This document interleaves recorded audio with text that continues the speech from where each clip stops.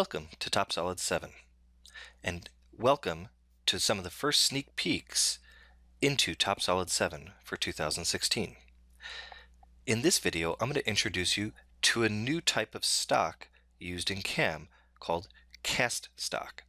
Here's how it works. I have my part that I want to machine, and it's a 3D part here, and we're going to pretend that this part comes from a casted version or a forged version. I'm going to send it directly into machining with a blank template, and this time, instead of choosing block or cylindrical stock, I'm going to choose with offset. Like that, I can type in exactly the type of offset I want and validate.